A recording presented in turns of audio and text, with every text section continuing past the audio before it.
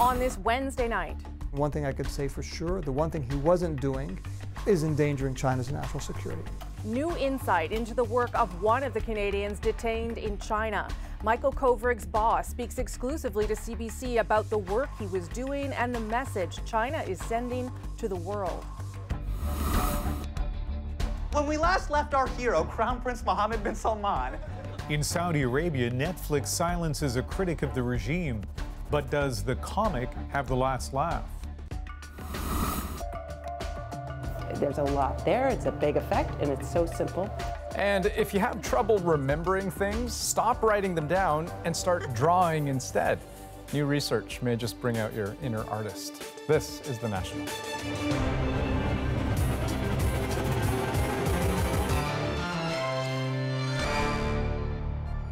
23 days and counting. That's how long China's spy agency has been holding Canadians Michael Kovrig and Michael Spavor in detention. The two men haven't been formally charged, haven't been given access to lawyers, and they're not even allowed to contact family or loved ones. Today, the employer of one of the men is speaking out exclusively to CBC News, telling Katie Simpson that China is making a major mistake. A new voice is publicly coming to Michael Kovrig's defense, demanding Chinese authorities release the Canadian man immediately. I'm focused on getting him out, and one thing I could say for sure, the one thing he wasn't doing is endangering China's national security. Robert Malley is Kovrig's boss at the International Crisis Group.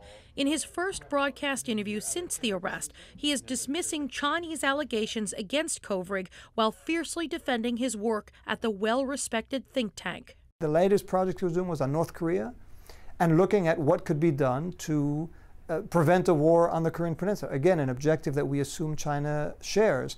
Like all ICG employees, Malley says Kovrig was keeping Chinese authorities up to date on his research reports in an effort to avoid looking suspicious. The point is not to harm Chinese interests, but to see what China could do and what others could do to promote a more peaceful resolution of the North Korean crisis.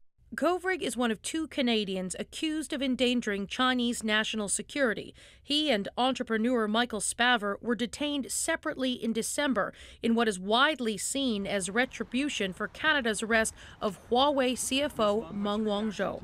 Since the arrests, Malley says business leaders have been asking him whether it's safe to travel to China. He's not offering any advice, but says China's actions send the wrong message to investors. You're going to chill people from coming, business people, academics, members of the think tank community, ordinary citizens who may think of going to China and who will think, if this could happen to someone like Michael, with all the connections he has, what does it mean for me? The only way to repair some of that damage, Malley says, is to release Kovrig now. I don't know that something like this ever completely disappears from people's memories, but it certainly would be a huge step forward. And for the sake of Michael. Katie joins us now from Ottawa. Katie, are there any updates on Michael Kovrig's condition right now? There's no fresh information about how Michael Kovrig or Michael Spavor are doing at this point. Malley confirmed Kovrig's had just the one consular visit so far, and right now he's only expected to get one consular visit per month for as long as he's being detained. Canada's ambassador to China, John McCallum, is pushing for more access to both men, and on Twitter, he said his top priority for 2019 is to secure their release. Okay, and despite these arrests, detentions, I gather there's a group of parliamentarians actually going to China this week.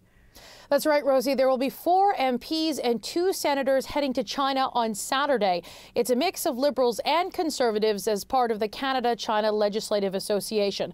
The visit was planned long ago, well before Canada-China tensions flared, and it's still going ahead, even though we've seen other parliamentarians, including Tourism Minister Melanie Joly, postpone planned trips because of what's going on. At this point, it's unclear if the MPs or the senators will bring up the consular cases with the Chinese, but there is no doubt this dispute will most certainly overshadow the trip. Rosie. Okay, Katie Simpson in Ottawa tonight. Thanks, Katie. Thanks. And a development today in another diplomatic tussle, this one between Russia and the U.S. Moscow says it has given consular access to Paul Whelan, the American man born in Canada who was mysteriously arrested. We've made clear to the Russians our expectation that we will learn more about the charges, come to understand what it is he's been accused of, and if the detention is not appropriate, we will demand his immediate return. The former U.S. Marine Staff Sergeant was arrested in Moscow last Friday by the FSB on suspicion of carrying out an act of espionage.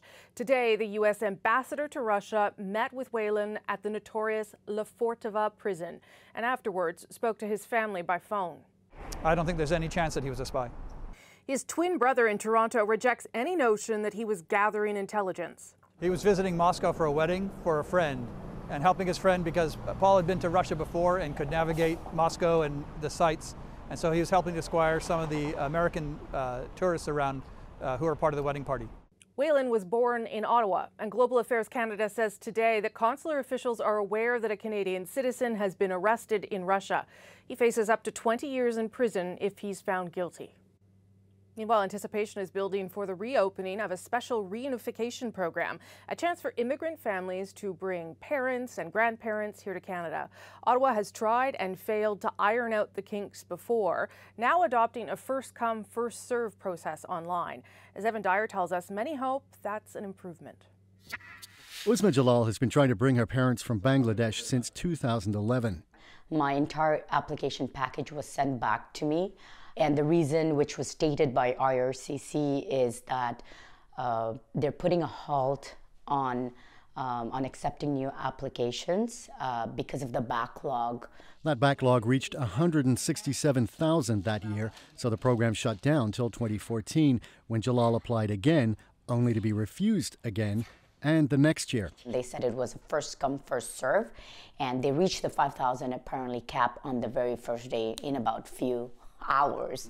The same thing happened again in 2016, but that year, Immigration Minister Ahmed Hussein decided to change the system, which benefited those who could get their applications in fastest. The previous system included an unfair characteristic that if your postal code was closer to the processing center, you would have better odds than the next person. Now there would be a lottery, but the change left Jalal and many others feeling burned. I didn't find it fair because my friends or my neighbors who came after me, they just applied for their parents, and the very first time their application was picked. After receiving a torrent of angry mail, the department scrapped the lottery and on New Year's Eve tweeted that a new program will start taking applications later this month, 20,000 this year, double the number accepted in 2017. The lottery system, that is worst because it's not based on merit. There are a lot of people who meet the criteria and you are picking them randomly. Then you said, oh, that was wrong. So we are going back to a new system. It is not a new system. It's the old system you're introducing again. And I'm pretty much sure that in the future, someone will come and will say, that is also not working. The application backlog has been reduced by more than 80% from its peak under the last government, and Jalal's application for her parents was finally accepted in 2018 after 7 years. It'll probably still take a year or two before they're cleared to come to Canada. That's much faster than before, but still can't come soon enough, says Jalal. She's their only surviving child, and she says she needs their help to raise her own 4 children. Evan Dyer, CBC News, Ottawa. Well, if today was any indication, 2019 is going to be wilder than ever in Donald Trump's Washington. The drama surrounding and created by the U.S. president reached a fever pitch on this first working day of the new year. The reasons, almost too many to count, but they include a blistering new attack by a fellow Republican, a pretty strange White House stunt, and a key meeting with a view to ending the partial shutdown of the U.S. government. But on that, as Paul Hunter reports, no deal. How long are you willing to keep the government shut down then in order to get... As long as it takes. And with that, Donald Trump underlined he's in no hurry to end the now nearly 2-week-old U.S. government shutdown. Hundreds of thousands of government workers are now unpaid, various government institutions shut down, all because Trump won't sign off on paying for them unless Democrats sign off on his long-promised border wall with Mexico. Later, after a private meeting on it with Trump, senior Democrats suggested there seems no way out. I asked him directly. I said, Mr. President, give me one good reason why you should continue your shutdown of the 8 cabinet departments while we are debating our differences on Homeland Security. He could not give a good answer. And so the apparent chaos grows. Consider, Trump has yet to replace 7 cabinet-level officials who've lately up and quit or been fired. I think I would have been a good general, but who knows? At his first lengthy to and fro with reporters of 2019, he laid in front of them this poster, but gave no explanation, not a word. He took personal credit for lower gasoline prices, labeled Syria nothing more than sand and death, and highlighted how he spent Christmas. I was all by myself in the White House. It's a big, big house, except for all the guys out on the lawn with machine guns, nicest machine guns I've ever seen. And then there's Mitt Romney, 2012 Republican presidential nominee, now a newly elected senator for Utah, today trashing Trump in an op-ed. Trump's conduct, he writes, is evidence that the president has not risen to the mantle of the office, later suggesting he's by no means ready to back Trump for re-election. And I haven't decided who I'm going to endorse in 2020. I'm going to wait and see what the alternatives are. Even Democratic strategists seem taken aback by Romney's step. We are going through a very difficult time in the United States. You know, we are very likely going to have a constitutional crisis in the next 12 months, the next 18 months. It is going to be a time for people to show profiles and courage. I hope that that's what Mitt Romney was doing. On top of that, tomorrow, Democrats officially take control of the House of Representatives. Think the first 2 years of this presidency have been complicated? For Trump, now comes the hard part. Paul Hunter, CBC News, Washington. Now, tomorrow, Paul will be covering the swearing in of the new Congress. And beyond familiar faces like Mitt Romney's, there are several newcomers to watch for. Take Sharice Davids, a fighter, literally. Davids is an ex-mixed martial arts competitor and attorney, and the incoming House Democrat also happens to be one of the first Indigenous women elected to Congress. Another Democrat to watch, Ilhan Omar. Even before her first day, she's convinced Democrats to overturn the ban on wearing headwear in Congress. She's a refugee, hailed as a trailblazer, also attacked by critics for her stance against Israel. Then, on the other side, there's Marsha Blackburn. She was a conservative firebrand in the House. This will be her first stint in the Senate. She could also become the first Republican woman to serve on the Senate Judiciary Committee. For a president dogged by investigations, that would make her a key ally. For some, Saudi Arabia's apparent murder of the journalist and political exile Jamal Khashoggi presented a challenge for countries and companies. Which does it value more, free speech and human rights, or good relations with a rich, powerful player in the Middle East? Now, the media giant Netflix is facing that dilemma. In Saudi Arabia, it pulled an episode of a series by the comedian Hassan Minhaj. And as Deanna Sumanak-Johnson explains, that decision has sparked outrage. Now, when we last left our hero, Crown Prince Mohammed bin Salman, the Saudis were struggling to explain the disappearance of journalist Jamal Khashoggi. Comedian Hassan Minhaj is no stranger to offending authorities. And it blows my mind that it took the killing of a Washington Post journalist for everyone to go, oh, I guess he's really not a reformer. Meanwhile, but in Saudi Arabia, saying something like this is more than risque. It's against the law. Saudi authorities demanded that Netflix pull the offending episode from its service, and the streaming giant complied, drawing the ire of human rights advocates and people on social media, some of whom threatened to cancel their Netflix accounts. For Karen Atiyah, who was Jamal Khashoggi's editor at The Washington Post, it's both personal and a matter of principle. I was really grateful, actually, for them giving attention to Jamal's case and on Saudi Arabia. For Netflix, in a lot of ways, I mean, the outrage is coming from the sense that not only, American businesses, but even our own president is basically caving to Saudi Arabia's demands. A statement from Netflix said, "We strongly support artistic freedom worldwide and remove this episode only in Saudi Arabia after we had received a valid legal demand from the government and to comply with local law." Involve human rights, it might involve. And this TV and streaming analyst thinks the outrage against Netflix is misplaced. They are, at the end of the day, running a business. The Middle East is going to be an important growth market for them, and they have to respect local culture. They can't take a stand against everything. Still, many wonder if this is an indicator of how Netflix and other streaming platforms will deal when other governments question their global content. In the meantime, the controversial episode is still available on YouTube, even in Saudi Arabia, prompting Hassan Minhaj to tweet, "Clearly, the best way to stop people from watching something is to ban it, make it trend online, and then leave it up on YouTube." Yemen was spiraling into civil war. The Houthi rebels... Minhaj also asked his followers to donate money to war-ravaged Yemen, another subject of his anti-Saudi routine. Deanna Sumanak-Johnson, CBC News, Toronto. You can find Netflix in nearly every country, but it's faced multiple challenges around censorship, including in some of the world's most important markets. Netflix has gone big in India, and there's been pushback against provocative shows like Sacred Games, which prompted politicians to launch lawsuits. In Indonesia, it was banned until it agreed to censor violent and racy content. As for the biggest untapped market of all, China, Netflix is shut out. How long can happiness realistically last, anyhow?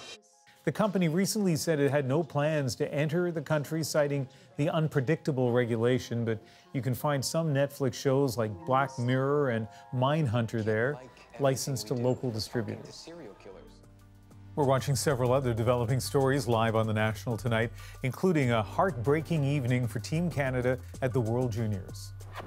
Works in, drops, shoots, score! Tony Uutinen, overtime winner! So Finland scored the winning goal of the quarterfinal game in overtime, beating Canada 2-1, and that means for the first time Canada will not reach the podium at a World Juniors played on home soil, even though fans chanted goalie Michael DiPietro's name to show their support for his performance tonight, even in a loss. The Canucks prospect stopped 32 of 34 shots and was named Player of the Game for Canada.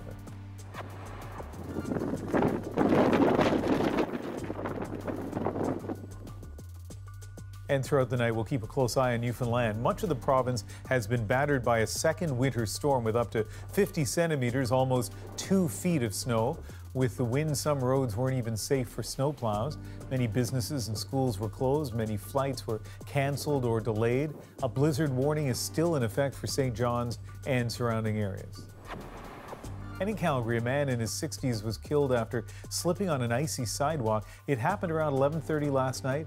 First responders found him on the ground with trauma to his head. He was taken to hospital. The department head of the emergency medicine in Calgary says the city has more falls proportionally than other cities. The winter cycle of freezing and thawing may be partly to blame. And still ahead on The National, a Toronto-based company using artificial intelligence to help you improve your conversation skills in another language. Plus, it was a deal that seemed too good to be true. First-class air tickets sold at a steep discount, but we'll check in with one of the lucky purchasers. None of them were us, so you may want to trade in those to-do lists for sketches. How drawing can actually improve your memory. I get carried away with the details, and it's a process that leads somewhere, whereas writing, you're just writing it down.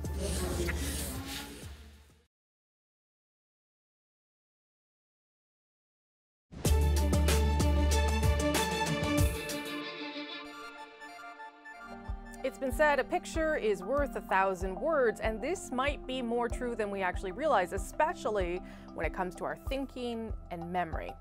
There's a trick that science says works that will help you retain information better than some other techniques, no matter your age. Our health reporter, Christine Birac, explains how you can draw from your memory. We can all draw, maybe not as well as Diana Robson here. But when it comes to your memory, you might want to grab a pencil.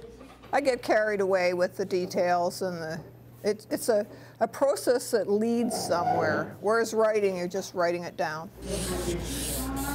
She's right. A new study says drawing can light up parts of the brain that writing just doesn't. Using a series of short tests, researchers found drawing can help you remember new information significantly better than repeatedly writing it, picturing something in your mind, or even looking at images of it. When you're drawing, you're basically thinking about the way something looks, so that's going to use parts of the brain that are involved in visual processing. Okay, all right, so we're going to start the experiment now. All right, I'm ready. Okay. To better understand it, we did a short test, drawing versus writing. Random words appear, and you have 40 seconds to write it repeatedly or draw a picture of it. Clearly, I'm no artist. You drew this, and you also drew this. In the end, I'd recalled twice the number of words I drew over the written ones. I can see how there's a real difference in the way I'm processing that information, for sure. Yeah, absolutely. The drawing effect also worked equally as well for participants over the age of 65, and early results show drawing can also help dementia patients retain new information. What we think is that drawing involves a lot of this visual, perceptual processing, so it's recruiting these posterior regions here. As we age, critical brain structures involved in retaining memory deteriorate, including our frontal and temporal lobes. But visual spatial processing is done in the back, in the occipital lobe. This area remains mostly intact during normal aging.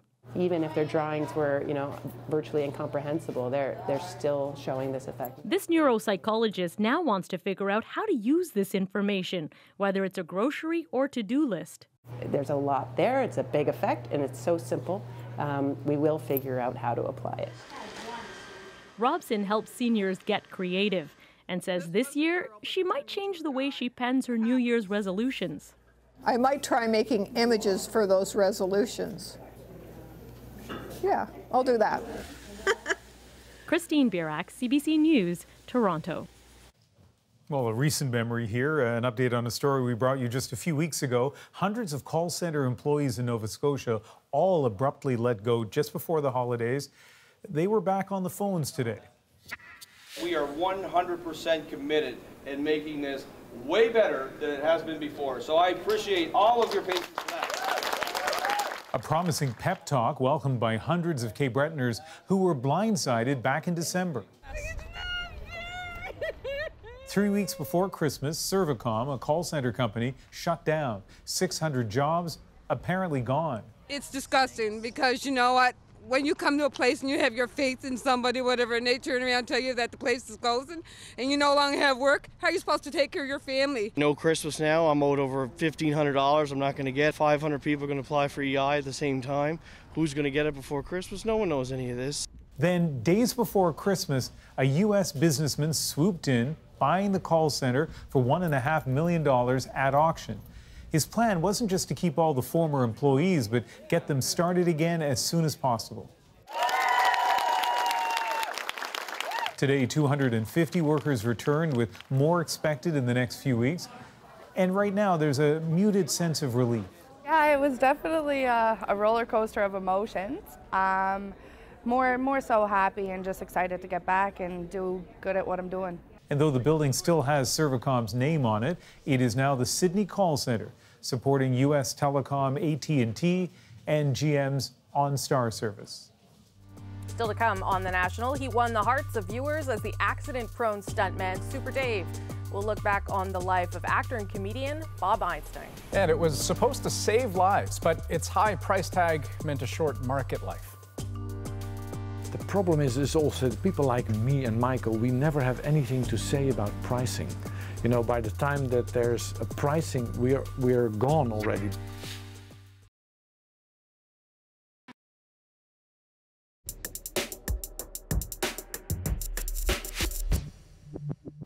Welcome back. Tonight, we are giving you another look at a story we brought you last year. It takes you behind the scenes of a Canadian medical breakthrough, though it doesn't have a happy ending. The drug, called Glybera, was developed to treat a rare, often debilitating genetic disorder. The team behind it believed it would save lives, but patients who want it can't get it. Here's Kelly Crow once again on the $1 million medicine that just couldn't make it to market. These are some of the last remaining vials of what was a life-changing drug, a made-in-Canada medical breakthrough called Glybera. It was the world's first gene therapy, the first drug on the market that could fix a faulty gene. It offered new hope for people who suffer from a rare and potentially deadly genetic disorder. It was a turning point in my life. Cynthia Turcotte was born with a genetic mutation called lipoprotein lipase deficiency, or LPLD. Her blood becomes thick with fat particles, triggering painful and dangerous attacks of pancreatitis. There was no treatment before Glybera. But after just 2 years on the market, Glybera is gone. How did you feel about that? Disappointed, of course. I would like to have seen this go all the way and seen this bring benefit to patients everywhere in the world. But it didn't. This is the story of an unsung Canadian scientific achievement, a world first, ultimately defeated by the harsh realities of the pharmaceutical industry.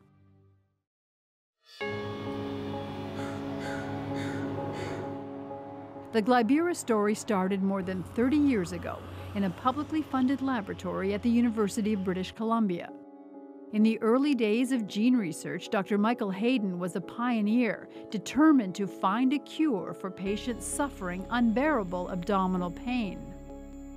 Each time going back to the patient and hearing their stories, that just keeps you going. You just have to go to a clinic and hear what the patient tells you about the episode of abdominal pain. They couldn't have a single normal meal in their lives. In a healthy person, the LPL protein breaks down dietary fat into small particles so it can be used to fuel the body's activities. But about 3 out of every 1 million people are born with a defective LPL gene. The fat doesn't break down, and their blood becomes so thick it turns white. So it comes out of the body looking like that? Yep. It does come out of the body, but you see it better if you have it standing in a fridge overnight. And then what sits on top looks like cream. White as cream and white as the fridge itself. John Castellan was a young doctor from Amsterdam when he first joined Hayden's team in the late 1980s. Hayden's first assignment for Castellan? To find the gene that makes the LPL protein. It wasn't going to be easy. At the time, the techniques for then finding the gene that belongs to the protein were in its infancy. It took 2 years, but they found it, using the DNA of a patient who had a severe mutation. We found, indeed, in a gene, a big fault, actually a hole. There was a whole hole in the gene. This was a very happy and special day, yeah. And we knew we had something. A good day. Their eureka moment was captured in this photograph. Everybody was really thrilled. We knew we had it at that moment. Now that they'd found the defective gene, could they fix it? I have to give all the credit to Michael. He started to think about gene therapy. We know they've got a defective gene. The one way to treat this would be to replace the gene. I mean, it was a fairly simple concept. But the problem is, how do you deliver that gene and how do you get it into the blood? They decided to use a harmless virus, specially designed to deliver the new gene into the body. The first tests were in mice. The stunning results made the cover of this medical journal, showing how day by day the white, fat-laden blood turned red. That was an amazing moment, and you just saw it. When you withdrew blood, and the first, it's like milk. And then you take it a week later, it's lighter. You take it a week later, it's lighter. You take it 8 weeks later, and it's completely clear. We've got it. You knew you had it then. Then, through sheer luck, the UBC team found the same genetic mutation in a colony of cats from New Zealand. When the drug cured the cats, it was time to test it on humans. But that takes lots of money. It's called the Valley of Death. That moment when a scientific discovery makes the treacherous journey from the lab to the marketplace. That's when the investors, the business experts, and the marketing specialists step in to pay for clinical trials, manufacturing, and licensing costs. It's the only way a scientific discovery ever gets to patients, because universities don't make drugs.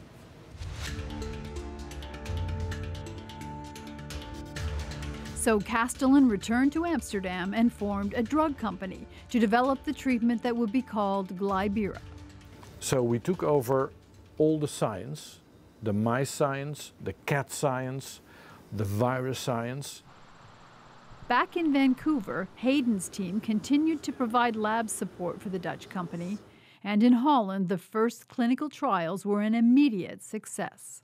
Within an hour, all the patients could walk and they never had any side effects at all from the therapy. But to get government approval, they needed more human trials.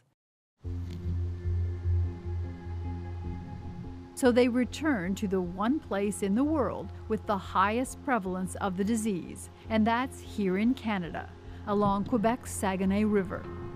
At a special lipid clinic in Chicoutimi, doctors began testing Glybera on LPLD patients who live in the area, where a gene mutation from a single ancestor has been passed down through the generations. Cynthia Turcotte's parents both carried the mutation, but they didn't know it until their infant daughter almost died. I was 8 months old, and I had some pain, and I was vomiting, and my mother was very panicking. We saw that in the blood sample there was some part was white, like cream, and was like, oh, and they panicked. They said to my mother I had 24 hours to live. The doctors saved her life by starving her until her fat levels dropped. But she was told she could never eat chocolate or ice cream or hot dogs or milk, and forget about beer or wine and a normal social life. The worst part was when she was told she could never have children. I was in shock. I was grieving. I had to go to I'm a psychologist, I have to go to psychotherapy to deal with it. Then, at 22, she was stricken with a dreaded attack of pancreatitis. When she heard about the clinical trials happening in Chicoutimi, Turcotte immediately volunteered. So I said, yeah, I want to go there. I want to have it. Turcotte had no way of knowing then that she would be one of the few patients in the world ever to receive the life-changing drug. Back in Amsterdam, the drug company spent years trying to convince Europe's health regulators to approve it. There was a lot of fighting and politics, very unpleasant. Over the years it took to win that approval, the company lost millions. It was liquidated. A new company took over, called Unicure. It partnered with an Italian firm to finally get Glybera on the market. When the drug went on sale, it made headlines, because not only was it the world's first gene therapy, it had also become the world's most expensive drug. The price, around $1 million for the one-time treatment. Did they tell you how much they were going to charge? No. I learned that first from reading about it as it became public. No, I did not know what they were going to charge. Back in Vancouver, Hayden was not involved with the new company. He and UBC had signed over their patents long ago and moved on to other research. Hayden would get no money from the sale of Glybera, and he had nothing to do with setting the price. To be quite frank, this was not something I was particularly proud of, that the pricing of this made this out of the reach of the very patients, and the whole motivation for doing this was to have this available for patients. The problem is also that people like me and Michael, we never have anything to say about pricing. You know, by the time that there's a pricing, we're gone already, because we've done the science and the clinical work and everything, and then it's the commercial and the financial people who determine the price. Why did Glybera cost so much? A Unicure official told us the $1 million price was based on a business calculation. Because other drugs for rare diseases can cost several $100,000 a year, every year, for life. By comparison, Glybera, with a one-time cost of $1 million, seemed reasonable, especially since it was the only drug that could treat LPLD. And for that price, obviously it was almost impossible to sell it. In the end, there was only one customer. A German doctor prescribed it for this woman. It changed her life and stopped the potentially deadly pancreatitis attacks. With no other customers, Glybera was abandoned last fall. 3 remaining doses were given away for the bargain price of €1 each. Added up, the drug was given to only 31 people in the entire world, most treated free in the clinical trials. Cynthia Turcotte is thrilled to be one of them. Because of Glybera, she was able to have 2 healthy children. Unicure officials told us there are no plans to revive Glybera or to apply for license in the US or Canada. I have a hard time understanding why you're not angry that this drug that you developed didn't get used. I think I was angry at the time, but because this has taken so long, it kind of wears you out in a way. For the scientists, the discovery of Glybera is still a career highlight, an historic Canadian achievement that beat the odds. It did work, absolutely, yeah. So the patients that got it are still very happy. But in the harsh reality of the drug business, that's not enough. Kelly Crow, CBC News, Toronto. Then up next on The National, we meet a group of researchers using AI to help users learn a new language, one conversation at a time. It's still very far from a human, but we can have I think we can have a really engaging conversation between the application and the learner. And tomorrow night on The National, the At Issue Gang kicks off 2019 with a look at some of the big political questions for the year ahead, but with a twist. Here's a preview. My question for the At Issue panel. This is my question for the At Issue panel. My question for the At Issue panel is. My question for the At Issue panel. My question for the At Issue panel is. My question for the At Issue panel is. My question for the At Issue panel is. My question for the At Issue panel is. That's right, we're putting your questions to our panelists, and you all had a whole lot on your mind, from surprise ballot box issues to new political parties and threats to Canadian unity. Andrew, Chantal, Paul, and Althea are back for my favorite night of the week. You don't want to miss it. That's tomorrow on The National.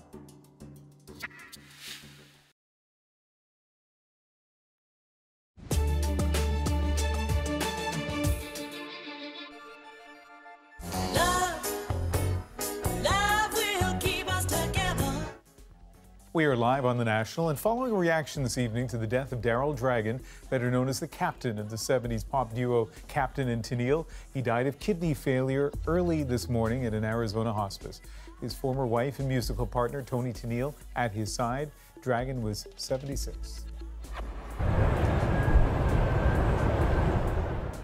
6 people are dead and more than a dozen others hurt following a train accident in Denmark. It happened early this morning on a bridge linking the country's 2 main islands. Officials say a passenger train was hit by debris from a passing freight train, which was carrying Carlsberg beer. We don't know why the debris fell, but the bridge had been closed to cars because of high winds. And we're keeping an eye on Apple shares, which tumbled more than 7% in after-hours trading. This followed an announcement by the company saying it expected sales to drop. In a letter to investors, CEO Tim Cook says the problem is China. He says Apple did not foresee, quote, the magnitude of economic deceleration in that country, and said rising trade tensions with the U.S. may have contributed to the slowdown. Well, if you've ever tried learning a new language, you know how hard it is just to get the basics down, never mind holding a real conversation. To get to that point, the best way to practice, usually speaking with another human being. But now a group of Toronto researchers is building an app with an artificial intelligence. And as Ron Charles found, it can even understand bad accents. Vous allez parler de vos habitudes quotidiennes. Language instructor Pierre Gilbert gives his students something they rarely get in downtown Toronto, an opportunity to have casual conversations in French. The students take a break to explain in English why that matters. The grammar is enough to get you by, to understand it, but it's the hearing and the speaking. I think conversation is actually the hardest part of learning a language, because I did French instruction from like kindergarten all the way up through high school, but speaking I'm so terrified of. We were talking earlier about what to do with the beta tests. That's what's brought together this group of experts in education, artificial intelligence, and gaming software. What's it going to look like in terms of the capabilities? They've spent the past 5 years developing an app that gets people learning a new language to speak it out loud conversationally. Beverly Bigger came up with the idea after a 30-year career publishing textbooks, many aimed at teaching language. Most people who want to learn a new language want to learn how to speak a new language. They want to achieve spontaneous conversation, which is what we're having right now. The app, called Speaks, is set up like a video game where players navigate through a trip to Paris. Hotel Rose, monsieur? He's addressing you now. The scenarios start out simple enough. Why not try this one on your own? Oui, merci, monsieur. But get increasingly more complex as the user meets new characters. Let's see if we can meet some new people. Using speech recognition isn't new to language learning apps. How do you say train station again? But Bigger says most other apps simply have users repeat phrases. Some of our competitors use technology or speech technology just to have their users repeat a sentence, whereas ours is really used to recognize a voice. We use technology, number one, to recognize what is being said, and number two, how it's being said. No mercy. Nice. This app uses a form of artificial intelligence to understand the context of even badly accented French. So you have to build a system from the ground up. Sean Robertson put his artificial intelligence graduate work on hold to help make Speaks as real as possible. It's still very far from a human, but we can have I think we can have a really engaging conversation between the application and the learner. What's next? Bigger says the application is starting that conversation first in French as a nod to the 50th anniversary of official bilingualism in Canada. A lot of Canadians don't realize that immersion actually was initiated in Canada. And so we integrate a lot of the immersion, the principles of immersion. Bonjour et bienvenue à l'Hôtel Max. Bigger's team has been testing Speaks with some keen French learners in Toronto. Bonjour, je m'appelle Rick. Bonjour, je m'appelle Arnaud. They're hoping to get more people speaking the language when they launch the app in January. Bonjour, monsieur. Enchanté. Ron Charles, CBC News, Toronto. And Teresa. Up next on The National, one airline giving passengers the gift of first class. It was actually a costly mistake, but one the airline's still going to honor. Whether it was an actual mistake fare or whether this was, an easy way to generate some goodwill, I mean, I'm all for it, Cathay Pacific. So what's it like to score one of the more expensive plane tickets out there at the price of economy? Find out in our moment. But first, writer, comedian, and actor Bob Einstein has died. That's Bob Einstein, also Officer Judy. Einstein got his start alongside the likes of Steve Martin in the writing room of the groundbreaking Smothers Brothers comedy series, where he won the first of his 2 Emmys. But it was his invention of Super Dave Osborne, the ultra-confident, deadpan, disaster-prone stuntman, that catapulted him to fame. You know, I've been a stuntman all my life, and even though I take every precaution necessary, the thing that protects me most is my incredible sense of what's going on around me. To me, the joke was never the hit, even though that's that isn't what I was looking for. I was looking for the absurdity in the whole thing. The Osborne character was a regular on the Canadian sketch show Bizarre. I spent 12 years here, and I would have been proud to be a Canadian. More recently, he was known for his work as Marty Funkhauser on Curb Your Enthusiasm. I'm sorry! Who's this? Unspecified health problems kept Einstein from the set of Curb's 10th season. In a tweet, his brother, another comedian, Albert Brooks, said he would be missed forever. He was 76.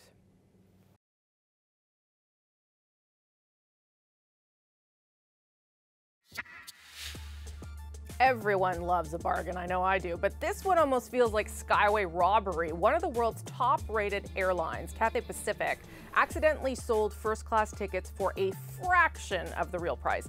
Now, travel bloggers spread the word on New Year's Eve that huge deals were being advertised.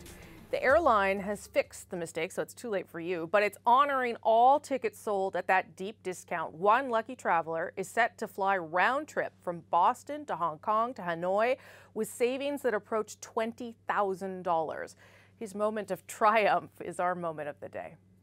The route that I chose was about 1,200.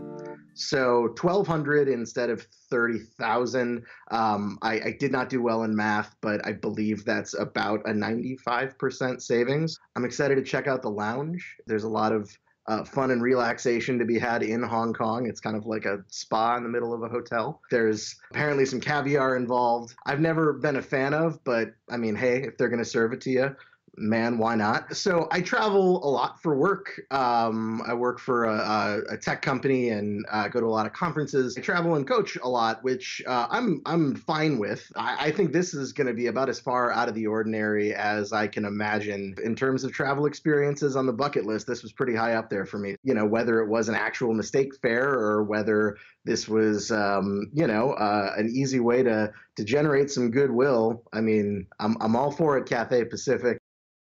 Ooh-wee, that looks pretty nice. It is a little weird, though, right? Like, funny how this company does seem to make these high-profile gaffes. This is the same company that happened to misspell its own name on its own plane and then tweeted about it, forgetting the F in Pacific.